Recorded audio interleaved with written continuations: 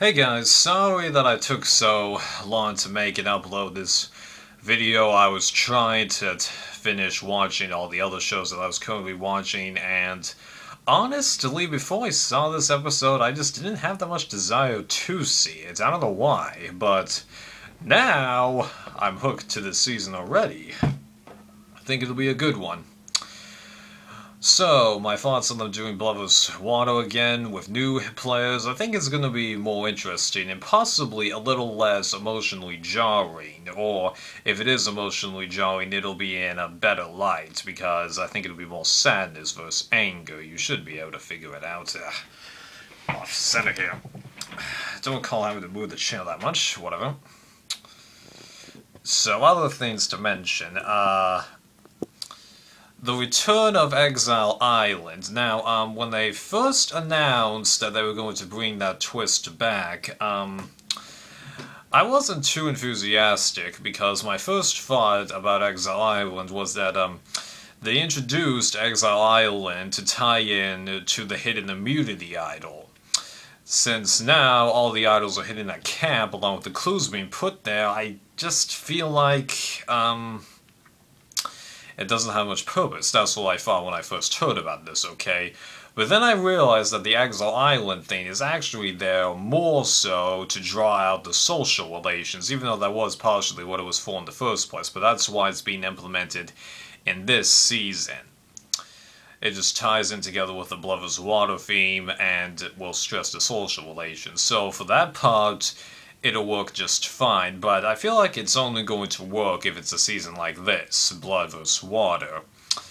And for the clue thing, it really isn't that effective, because since there's only one piece of paper with a clue in each urn, it means that producers have hid the idol the exact same way at both camps, like they did in Philippines. So, yeah.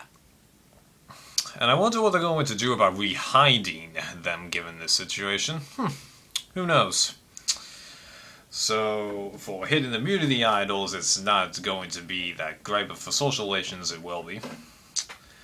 So, first impressions of the tribes as they came out into the hero arenas, I think it's being called?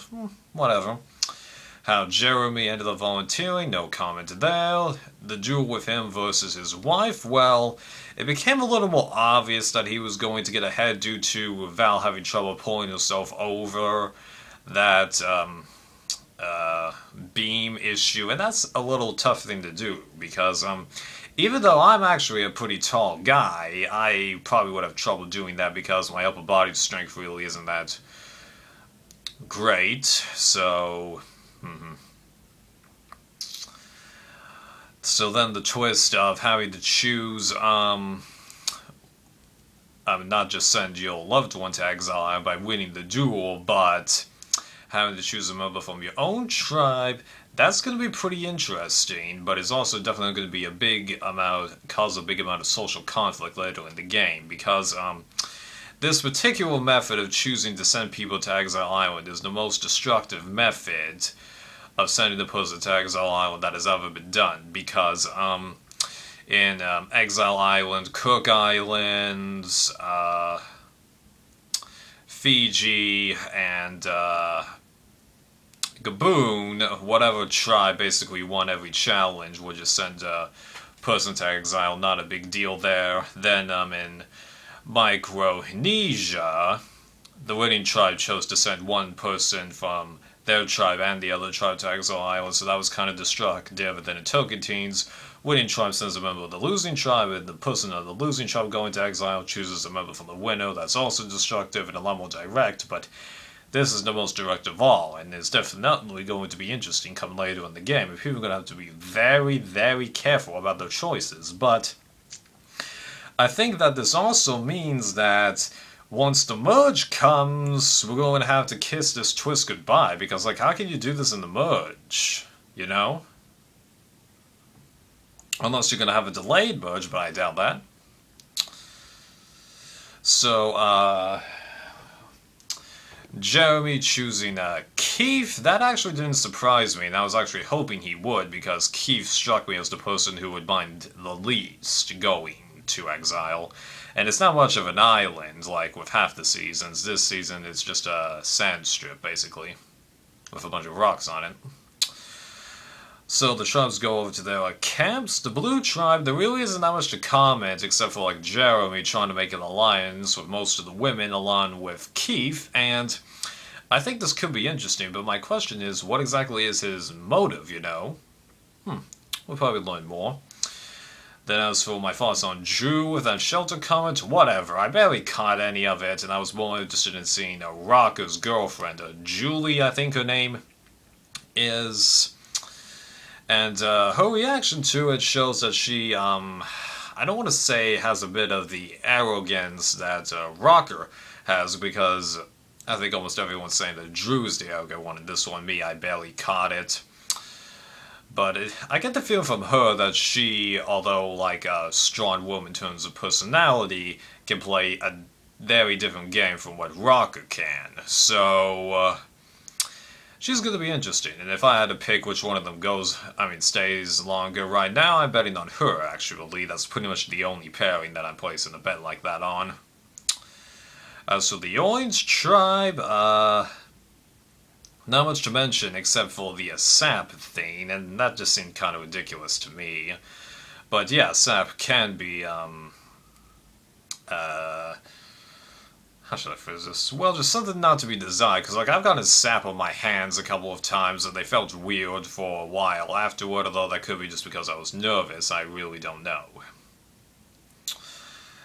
So, moving on to the immunity challenge, I gotta admit, that was one heck of a good challenge. I really like how everybody had to act within the challenge, and that was a pretty nice puzzle at the end, and you also had to be creative with how you get up the structure, and I love how Rocker is just throwing people up there. That was great.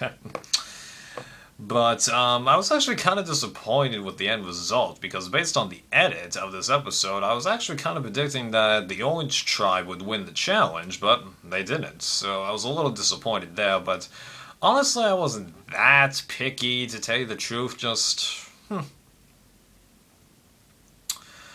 Although, I'll admit, I'm actually, again, going with... so far at least, the usual trend that seems to happen, where if it's a blue team versus a non-blue team, the blue team ends up having, I think, the best strategists of the game. I don't know why I always think that. And of course I'm wearing blue. Pfft. Moving on!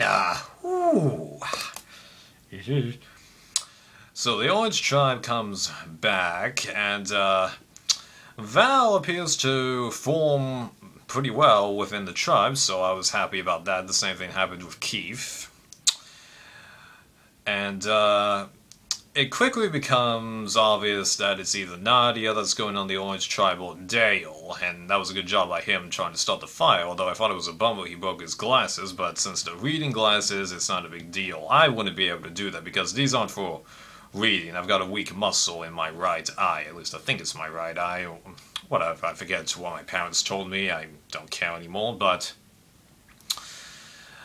my overall thoughts were, I wasn't too picky about which one of them would go. I just became interested in what Josh and, what's-her-face, Baylor were going to do. And I found it interesting that Baylor was so willing to break away from, the other girls, but then again, since she is, hang on, let me make sure I... No, her relation here, where is she? Come on. You're here somewhere. Okay, yeah, that's what I thought. But given how she's Missy's daughter, I got the idea that she would have a little bit of an independent nature based on the highlight that I got from them, so, yeah. So Josh being undecided, I don't think it has anything to do with the fact that he's gay. It's just stuff that happened, you know? So going into Tribal, I was trying to figure out how Josh and Baylor would vote, although I thought there was that much more of a chance that Nadia would go, just because if Baylor is unsure, you know. And Josh voting for Baylor, I didn't even need the results of the vote to know that he voted for her, because, yeah. It was to do with Jeff showing the throwaway vote at the beginning. He should have waited until deep into the vote, like what happened at HVV, you know, when it was between Rob and Russell. He saved Coach's vote second to last, so we knew it came down to Jerry, you know? So it would have been better if Josh's vote had stayed there, so we'd be thinking that we need to see the votes from both Josh and Baylor. Then they show Josh's vote for Baylor, which means that we know it's all up to Baylor. Come on, that would have been a lot more tension going. The moment I saw that, I really knew it was not going. And, thoughts on her going, I'm a little bummed because she was one of the more outspoken people, but at the same time, I do kind of understand why they did it. She wasn't, not bad socially, just not doing it in a nice way, although what the nice way is, no idea. And also, she has been on The Amazing Race twice. I have no comment on how she and her sister did on The Amazing Race. I've only seen the first 2 seasons, and I don't really have any intention of watching The Amazing Race until I tackle Survivor and Big Brother stuff here. I do have an interest in doing it, but it's not a priority. Okay. Oh yeah, I forgot to talk about Rocker. Like with everybody, I was surprised at how he seems to be trying to put that behind him and just play Survivor, you know, as just another ordinary guy. So, yeah, I'll give him a little bit of a doubt or chance, whatever word you guys want to use. But if I get one bad remark from him, I'm probably going to cut him loose. But yeah, I'm trying with him, alright? And a couple of other things that I think I need to mention here. Jeff from Big Brother being the new Survivor Live host. Yeah, that sucked that Pav's no longer the host, because I really like Pav as a host. She's very knowledgeable about the game. Quoted as one of the best players out there on numerous occasions. Whatever. How about you guys' opinion on that? I like her, though. And Jeff is a fan of multiple reality shows, because he's been on 2, and he's stressed that he's a big Survivor fan also, but, you know, it's just tough for me to get past what he did in Big Brother 13, just, man. Those remarks he made, those are remarks that are hard to really let go, even though pretty much everybody in Big Brother 13 did bad remarks somehow, trust me. But he did a nice job of interacting with Nadia. And although he did kind of let loose that he'd probably have a loose mouth out there, well, he's already revealed that, so it wasn't as nerve-wracking. So I'm definitely giving him a chance, but like with Rocco, if I get one bad remark, and you guys know what I'm talking about, done with him. And I do kind of hate to say that, but because I did like Jeff at one point, but what can you do? I thought there was one other thing I wanted to mention. Oh yeah, and in case you guys didn't watch the AfterBuzz TV video, apparently Ryan is back with the crew despite saying that he wouldn't be. He was able to telephone in for like 10 minutes, so yeah, glad that he's coming back, because just 2 people, it isn't always the best, even though I think with 3 people the conversations get out of whack, but whatever. AfterBuzz TV is just a fun addition to the program.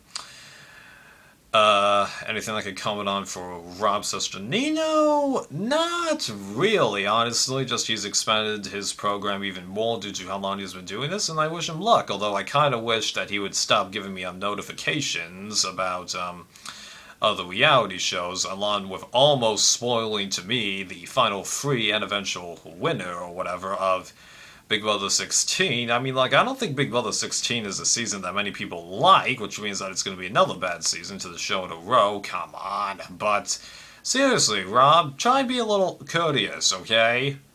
I mean, like, if you want to discuss reality shows that happened a long while back, hey! No problem with that whatsoever.